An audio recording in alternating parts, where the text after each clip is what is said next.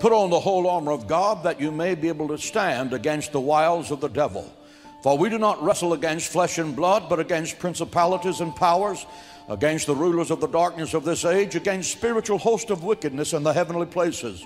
Therefore take up the whole armor of God, that you may be able to withstand in the evil day, and having done all to stand. Paul says, take a stand, withstand, and then stand in the evil day. And believe me, the battle for your soul begins in your mind. If Satan can control your thoughts, he'll control your destiny. Because I assure you, when Satan sees you walking down the road like this, he will totally destroy you. You can't possibly survive in your own strength. Why are so many Christians decimated right now? Why are they just absolutely falling out? Because they don't have the strength to endure. The Bible says, be strong in the Lord. Say that with me. Be strong in the Lord. That means put on this whole armor.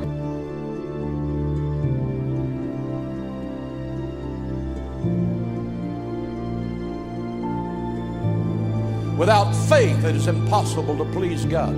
You can get nothing from heaven without faith. Salvation comes by faith. Healing comes by faith. Peace, love, and joy come by faith.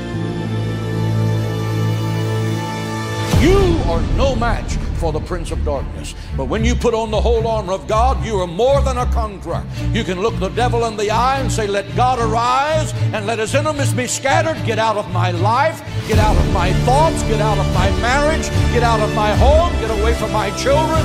Get away from my health. The power and the anointing of God are with me, and I am the conqueror here.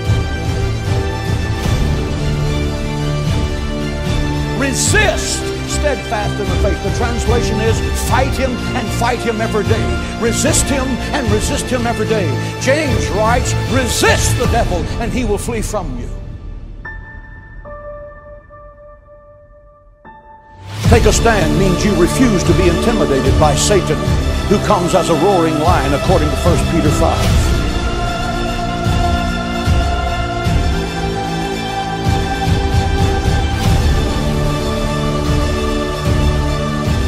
In nothing be not terrified by your adversary. In nothing be not terrified by your adversary. The Bible says you shall know the truth, and the truth shall set you free. Jesus said, I am the way, I am the truth, I am the life. The truth is not something. The truth is someone. That someone is Jesus Christ. And when you know him, you have the truth, and you walk in the truth, and you joy in the truth, and you rejoice with truth that is unspeakable and unshakable, because Christ is the solid rock, the cornerstone, precious and elect in Zion. He's not trying to be truth. He is the truth.